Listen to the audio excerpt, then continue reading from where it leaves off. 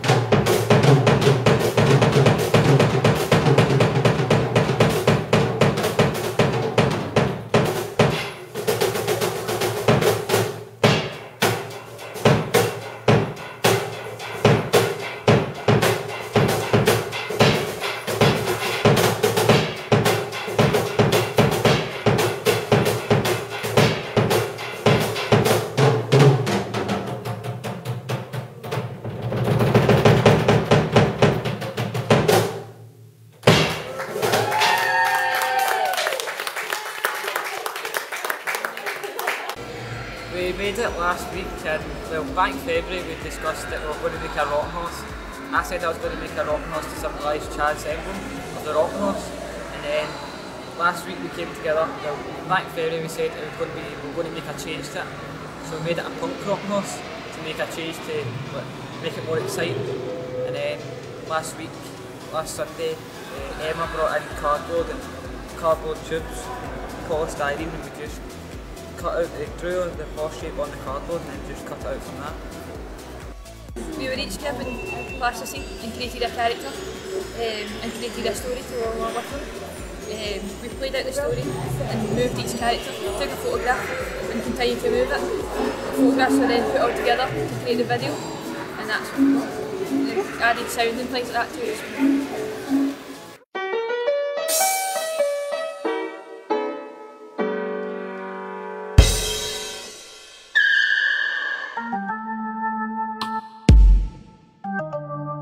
Let's go.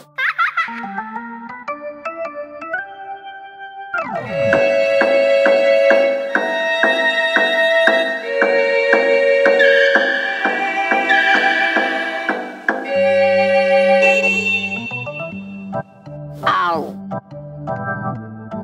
Ow.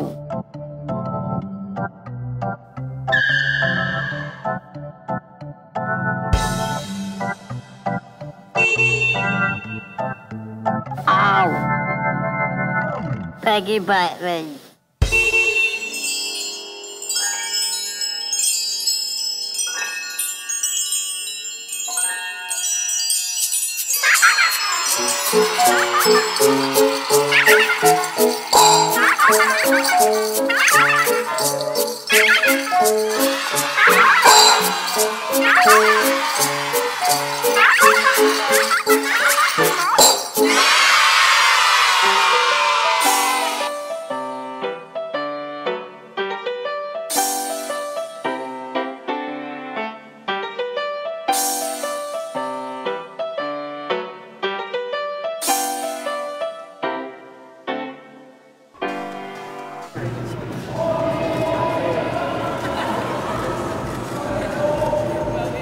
I was a project manager. I also facilitated the workshops.